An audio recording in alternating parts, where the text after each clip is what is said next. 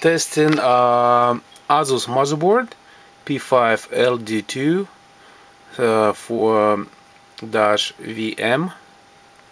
Motherboard is untested, so we're going to test it. So plug in power supply,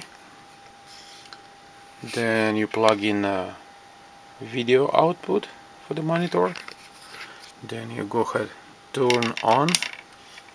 So in order to start, you need to short two prongs. It's one on a long side is 1, 2, 3, 4, 5, and is on a short side on inside the motherboard 1, 2, 3, 4.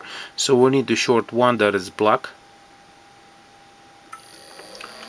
So computer starts and